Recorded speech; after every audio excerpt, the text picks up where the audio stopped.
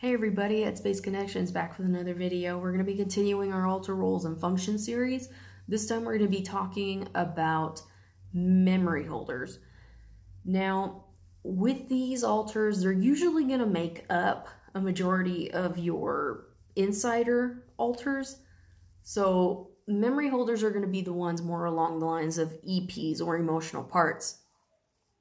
And basically these are alters who hold memories, usually traumatic in nature, so that other alters don't have to deal with them, basically. They can also hold memories of childhood innocence and or of being loved by the system's otherwise abusive or neglectful family. So with those, they'll usually hold on to the good memories so that it kind of will help balance out a little bit of the bad and the good. Now, it can really go either way, depending on the holder, but it just kind of depends system to system. Now, in the case of those that are there to preserve those memories, and basically to keep them, as I said, untainted by trauma and avoid confronting the rest of the system with the pain of what that abuse cost them, basically to help keep the others from realizing how much they actually lost from it.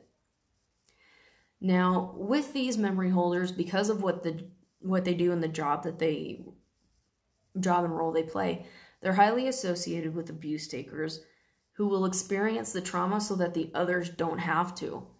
So,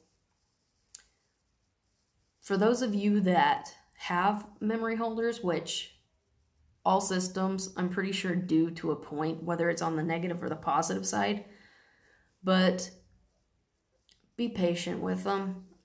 We had some that were just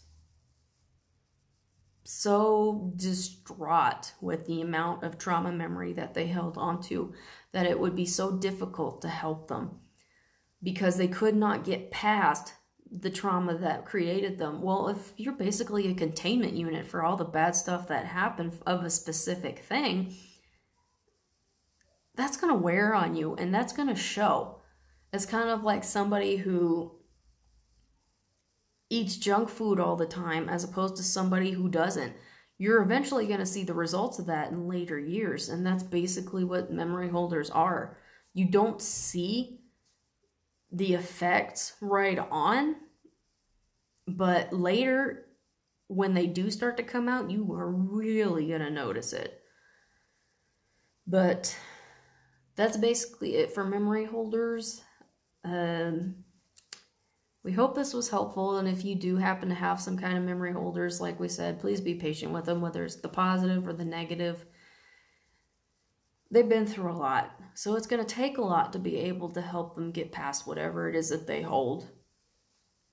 And if you've got some giving you issues like that, we wish you guys the best, because we know it is very difficult work to do.